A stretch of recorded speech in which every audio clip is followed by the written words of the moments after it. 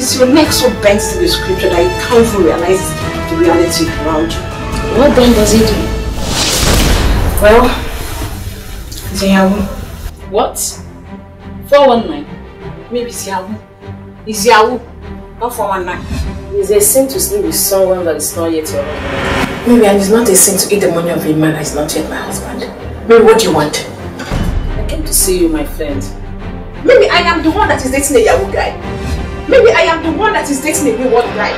I am the one that is committing sin with a wayward guy.